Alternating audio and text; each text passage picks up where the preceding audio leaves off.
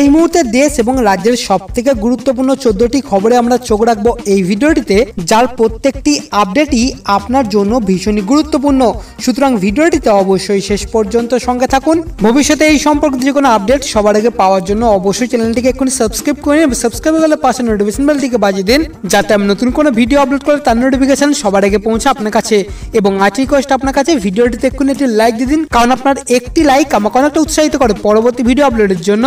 চলতি মাসের শুরুতে একটু একটু করে লকডাউন শিথিল হতে শুরু করেছে। লকডাউন শেষে শুরু হয়েছে আনলক 1, কিন্তু যেভাবে ভাইরাসের কবলে পড়া মানুষের সংখ্যা বেড়েই চলেছে তাতে রীতিমতো আতঙ্ক বাড়ছে। এবং এরপরেই এই ঘটনায় তড়িঘড়ি শনিবার বৈঠকে বসলেন প্রধানমন্ত্রী নরেন্দ্র মোদী। আগামী 16 এবং 17 জুন মুখ্যমন্ত্রীদের সঙ্গে বৈঠক হওয়ার কথা তার, এবং তারপরেই লকডাউনের নিয়ম আরো কড়াকড়ি হতে পারে এমনটাই জানা গিয়েছে। গতকালের বৈঠকে উঠে এসেছে 5 রাজ্যের অবস্থা এতটাই খারাপ যে জুন থেকে আগস্টের মধ্যে অন্তত আইসিইউ বেড এবং ভেন্টিলেটর কম পড়তে পারে এমনটাই মনে করা হচ্ছে। এবং এই 5টি রাজ্য হচ্ছে মহারাষ্ট্র, তামিলনাড়ু, দিল্লি, গুজরাট এবং উত্তরপ্রদেশ। এদিন কেন্দ্রের একাধিক মন্ত্রীর সঙ্গে বৈঠকে বসেন প্রধানমন্ত্রী নরেন্দ্র মোদী, ছিলেন স্বরাষ্ট্রমন্ত্রী অমিত শাহ, স্বাস্থ্যমন্ত্রী হর্ষবর্ধন এবং প্রিন্সিপাল সেক্রেটারি সহ অনেকে। অর্থাৎ আগামী 17 তারিখের পরে আবারও একবার দেশবাসীর সামনে বড়সড় চ্যালেঞ্জ আসতে চলেছে।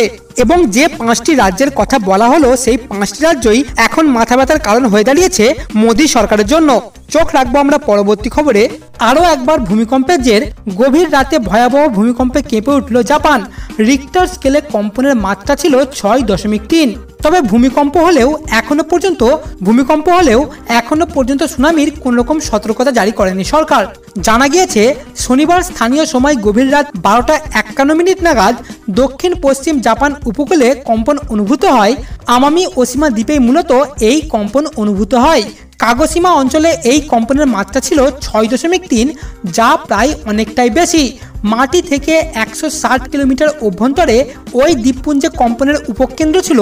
তবে এখনই কোন রকম ক্ষয়ক্ষতির পরিমাণ জানা যায়নি, এমনকি নেই কোন রকম হতাহতের খবর।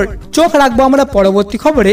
আবারও একবার যথারীতি আজ আরও একবার রেকর্ড গড়ল ভারত, এবং যে রেকর্ড এবার মাথা ব্যথার কারণ হয়ে উঠেছে গোটা ভারতবাসীদের জন্যই।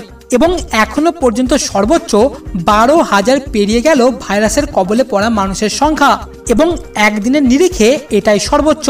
এবং বিশ্বের মধ্যে এখন ভারত রয়েছে 4 নম্বরে। প্রথম স্থানে রয়েছে, দ্বিতীয় স্থানে ব্রাজিল, তৃতীয় স্থানে রয়েছে রাশিয়া, এবং তারপরেই চতুর্থ স্থানে রয়েছে ভারত। এর আগে ইতালি, স্পেন এবং ব্রিটেনকেও ছাপিয়ে গিয়েছে ভারত। একই সঙ্গে প্রাণ হারানোর সংখ্যাও 9,000 ছাড়িয়েছে।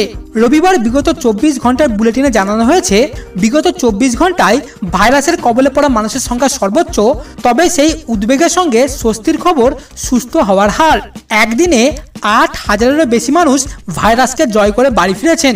এদিন স্বাস্থ্য মন্ত্রকের রিপোর্টে জানানো হয়েছে, বিগত 24 ঘন্টায় ভাইরাসের কবলে পড়তে হয়েছে 12,031 জন মানুষকে।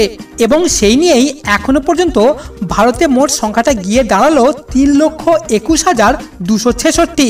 এবং দেশে এখনো পর্যন্ত ভাইরাসের কবলে পড়ে প্রাণ হারাতে হয়েছে 9,199 জনকে।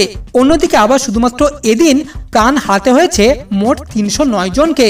তবে উল্লেখ্য, এই মুহূর্তে সবথেকে উদ্বেগজনক জায়গা হচ্ছে মহারাষ্ট্র, এবং দেশের মধ্যে সবথেকে শোচনীয় হাল রয়েছে মহারাষ্ট্রের।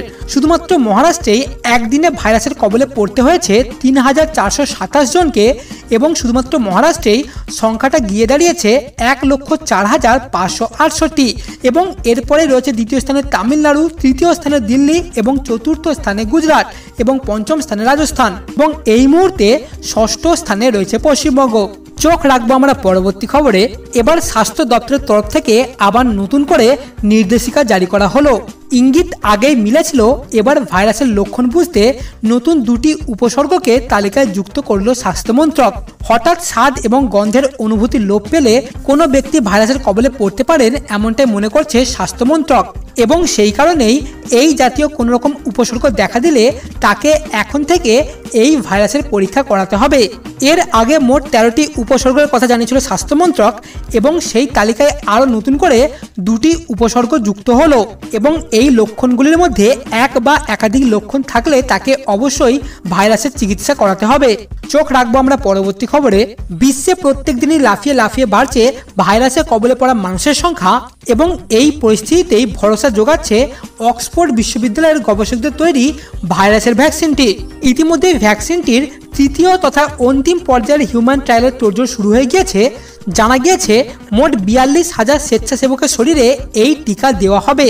ভাইরাসের কবলে পড়া মানুষের সংখ্যার দিক থেকে এবং প্রাণ হারানোর সংখ্যার দিক থেকে বিশ্বের মোট 3টি শীর্ষস্থানীয় দেশকে বেছে নেওয়া হয়েছে এই অক্সফোর্ডের টিকার চূড়ান্ত পর্যায়ের হিউম্যান ট্রায়ালের জন্য। মার্কিন যুক্তরাষ্ট্রের 30,000, ইংল্যান্ডের 10,000 এবং ব্রাজিলের অন্তত 2,000 স্বেচ্ছাসেবকের উপরে এই টিকার অন্তিম পর্বের হিউম্যান ট্রায়াল হবে। অন্যদিকে আবার অক্সফোর্ড বিশ্ববিদ্যালয়ের গবেষকদের তৈরি এই প্রতিষেধকটির উৎপাদনের কাজ ইতিমধ্যেই শুরু করে দিয়েছে ব্রিটিশ ফার্মাসিউটিক্যাল জায়ান্ট অ্যাস্ট্রাজেনিকা। এই টিকা উৎপাদনে চূড়ান্ত প্রস্তুতি শুরু করে দিয়েছে এবং উৎপাদন করছে সিরাম ইনস্টিটিউট। আগামী সেপ্টেম্বর মাসের মধ্যেই 200 কোটি ডোজ উৎপাদনের লক্ষ্যমাত্রা নিয়েই একজোটে এগোচ্ছে এই দুই সংস্থা। গত মঙ্গলবার সিরাম ইনস্টিটিউটের প্রধান কার্যনির্বাহী কর্মকর্তা আদর পুনাওয়ালা জানান, প্রতিষেধকটি উৎপাদনের জন্য 10 কোটি মার্কিন ডলার অর্থাৎ ভারতীয় মুদ্রায় প্রায় 750 কোটি টাকা অর্থ বরাদ্দ করা হয়েছে এবং খুব শীঘ্রই এই প্রতিষেধক উৎপাদনের কাজ শুরু হয়ে যাবে।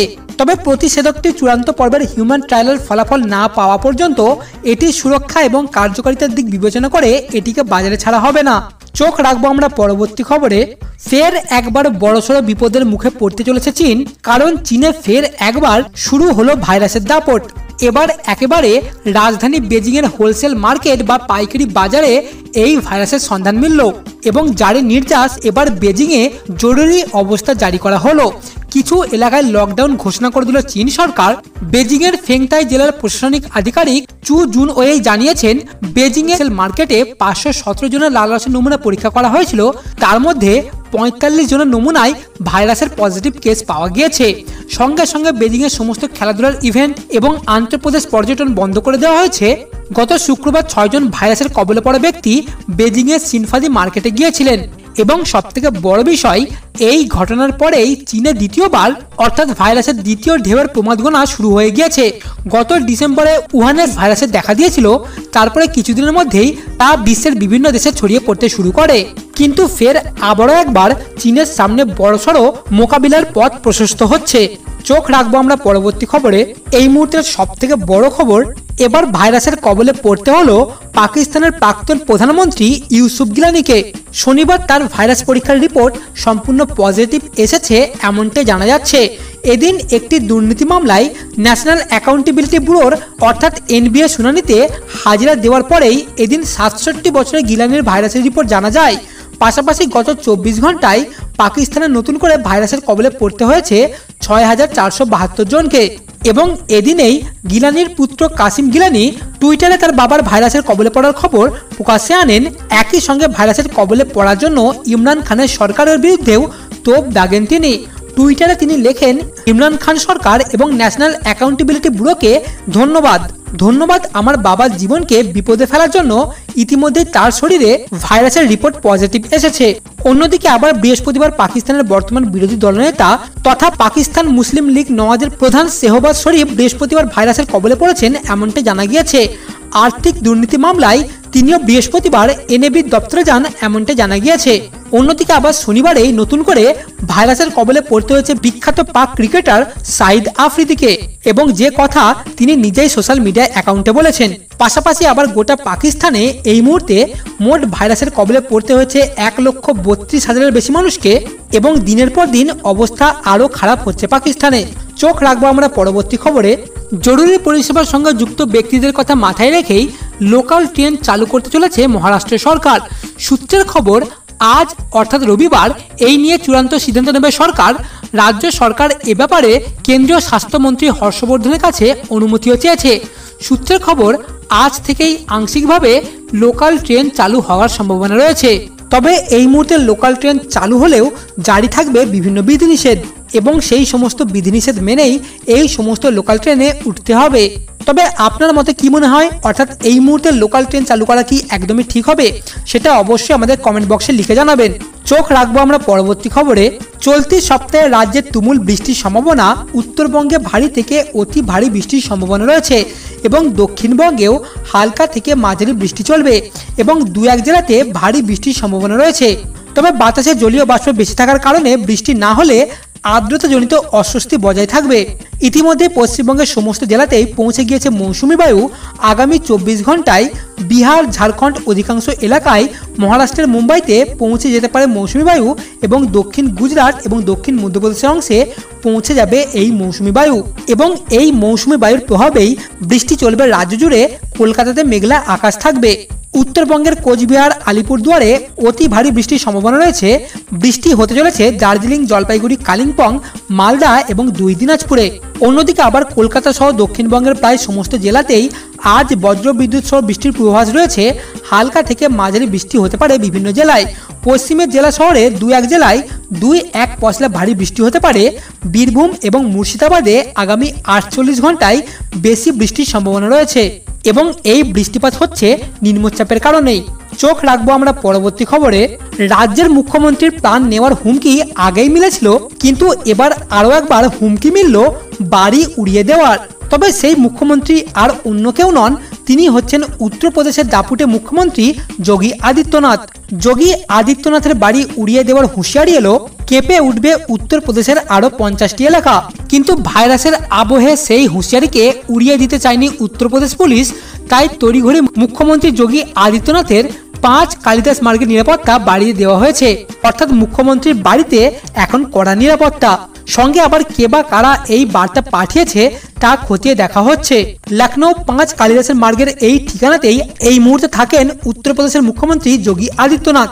প্রসঙ্গত, ভাইরাসের আবহে রাজ্যের মানুষকে সাহায্য করতে হোয়াটসঅ্যাপ নাম্বার চালু করেছে উত্তরপ্রদেশের সরকার। শুক্রবার সেখানেই এই হুমকির মেসেজ আসে। তারপরেই নড়েচড়ে বসে পুলিশ। খবরের সত্যতা স্বীকার করে উত্তরপ্রদেশের পুলিশ জানায়, হোয়াটসঅ্যাপ করে এমন হুমকি দেওয়া হয়েছে, কিন্তু উড়ো হুমকি যে পাঠিয়েছিল তাকে এখনো পর্যন্ত গ্রেপ্তার করা যায়নি। তবে শুধুমাত্র মুখ্যমন্ত্রীর বাড়ি নয়, লখনৌয়ের সর্বত্রই নিরাপত্তা বাড়ানো হয়েছে। কালিদাস মার্গে যোগী আদিত্যনাথ ছাড়াও রাজ্যের একাধিক মন্ত্রীর সরকারি আবাসন রয়েছে, সেখানেও সুরক্ষা বাড়ানো হয়েছে। আমজনতার নিরাপত্তার কোনো রকম খামতি রাখতে চায়নি পুলিশ, তাই নামানো হয়েছে স্নিফার ডগ। চলছে তল্লাশিও এবং হোয়াটসঅ্যাপের সূত্র ধরেই অভিযুক্তকে খুঁজছে পুলিশ। চোখ রাখবো আমরা পরবর্তী খবরে। এই মুহূর্তের সব থেকে বড় খবর, ভাইরাসের আবহে আরও একবার কালো ছায়া নেমে এলো বলিউডে। নিজেকে শেষ করে দিলেন বলিউডের নতুন প্রজন্মের অন্যতম জনপ্রিয় মুখ সুশান্ত সিং রাজপুত।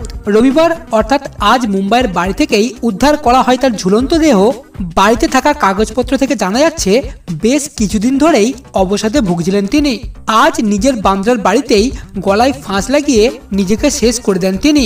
জানা যাচ্ছে মুম্বাইয়ের নিজের ফ্ল্যাটে গলায় ফাঁস লাগিয়ে নিজেকে শেষ করেন সুশান্ত। বাড়ির পরিচারিকায় ফোন করে পুলিশে খবর দেন, এমনটাই জানিয়েছে মুম্বাই পুলিশ।